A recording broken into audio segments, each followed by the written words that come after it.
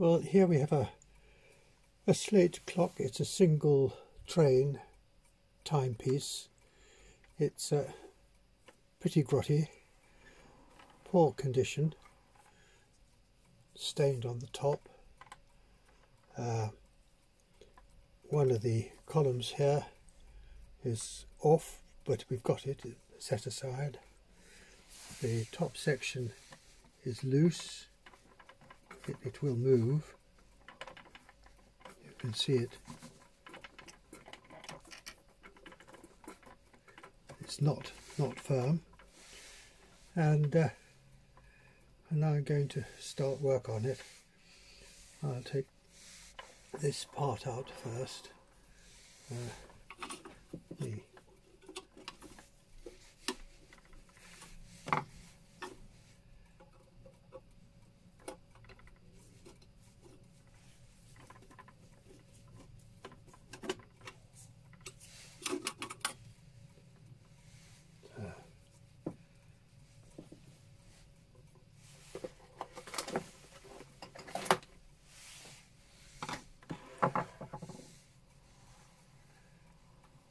Now I can take this off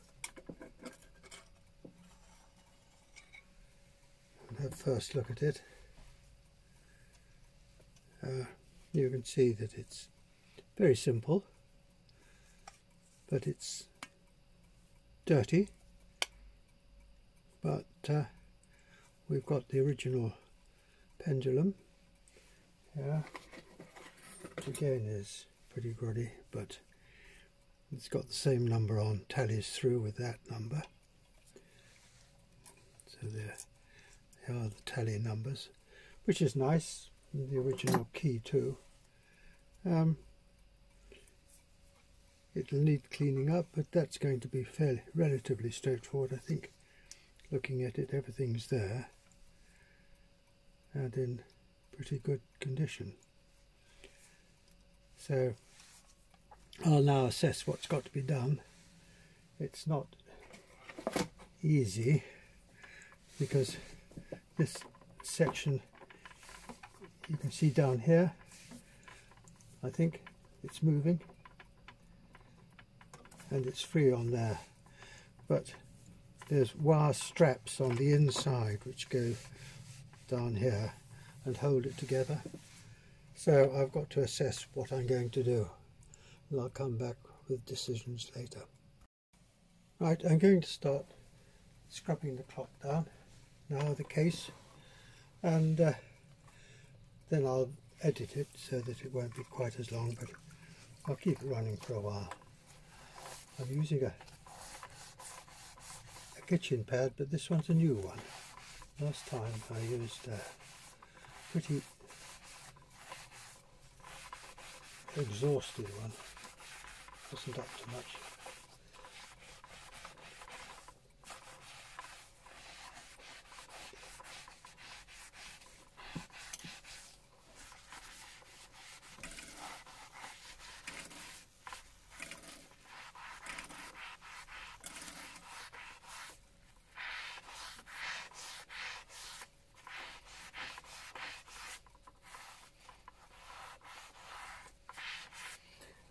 I can't believe that it's going to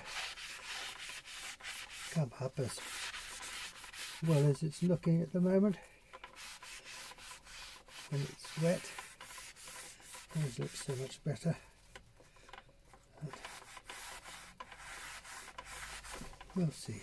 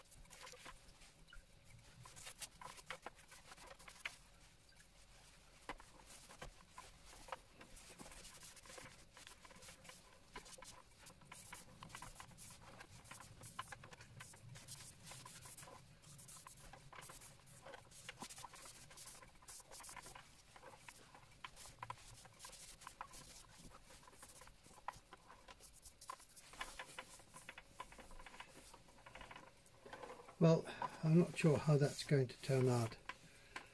I have to study it a bit more, but I'm not very happy with it, because you can see there's still marks in it there, and there's a stain mark over there. But I'm not sure what I'll do. But you see that there's pock marks in it, sort of almost a residue, like, and down here. So I hope there's a showing. I'll see if I can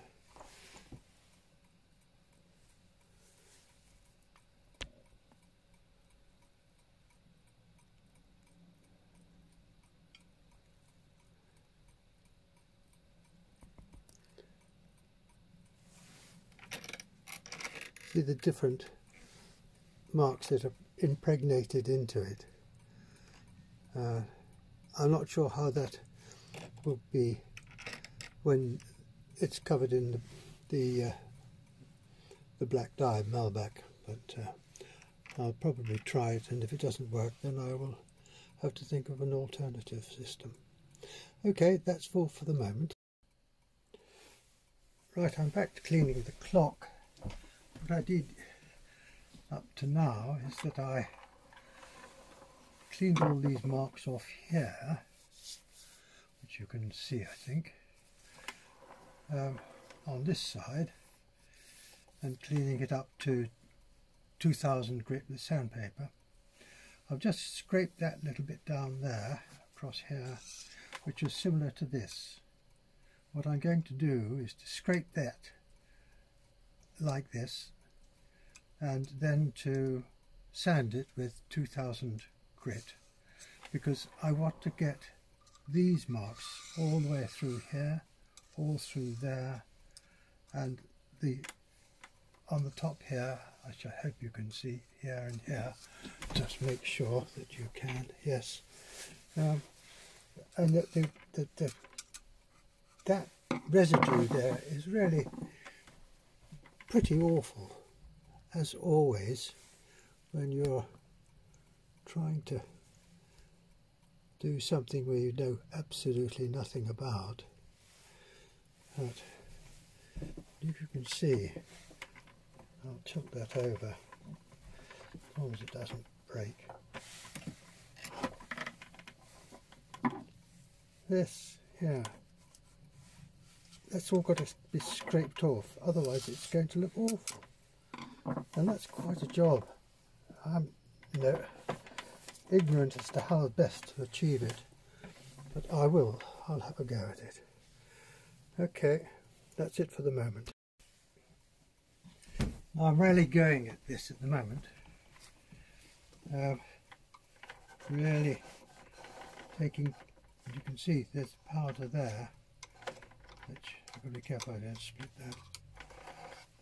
And taking that off, and that was the same as this down here or up here, but down here, which is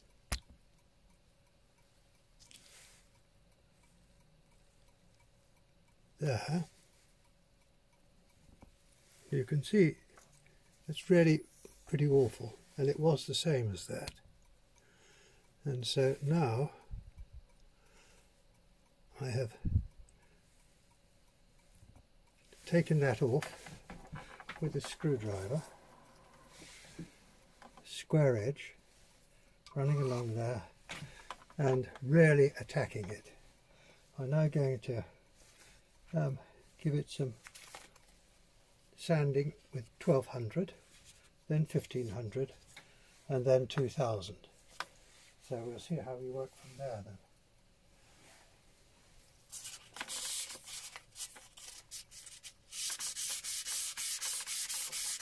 I did this top one just a bit more because it wasn't up to much.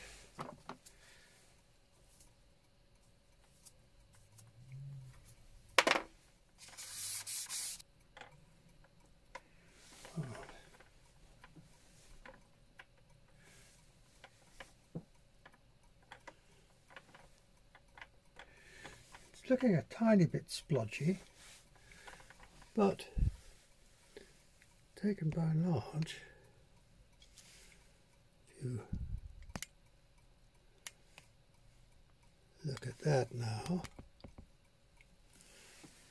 down here, yep, and let's see what the other side looks like.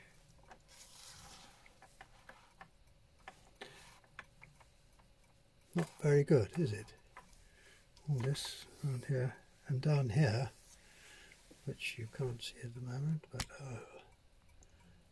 just bring that in. Down here, not at all good. And with the treatment I've just given it, you can see,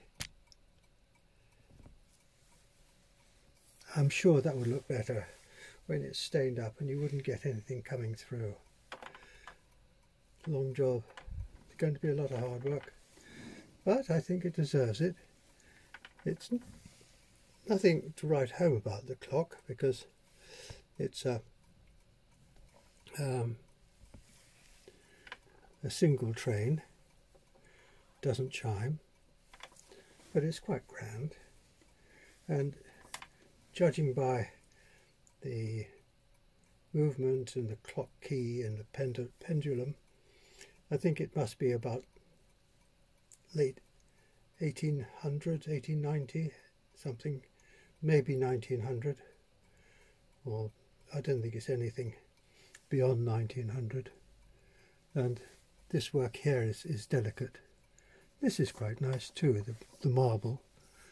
It's one of many that they made, but it's all beautifully done. But you can see up at the top here, and I tilt it over, I hope you can see that. Let's see.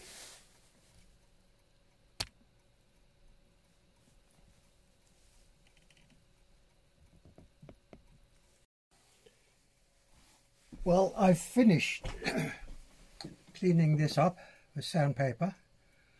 I finished it off with 2000 grit so that there aren't any score lines in the finished slate, which I've done before and made a mistake, which was very distressing. So it's now cleaned up. There's still some white marks here and there and in there, and particularly in here, but this is the back. You can see there's machine marks on there. That's not sanding marks. I've cleaned the back up. I'm going to try and use 2 different types of black stain to see how they work out, if there's any difference in them. As you can see, there's still some white marks on those. I did make a mistake. I was advocating using a screwdriver to get rid of the white in the recesses at the angles.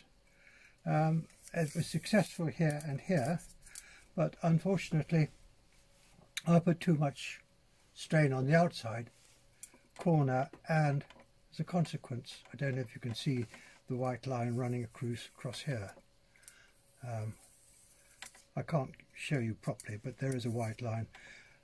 It'll be all right. It actually looks quite nice in as much that it's equidistant at both ends and it carries all the way through, so if it does show up, it'll look like a machine mark. I masked these sections here. That doesn't matter because those have got to be roughed up for pilasters that are going to go on there, which I've got to clean up yet.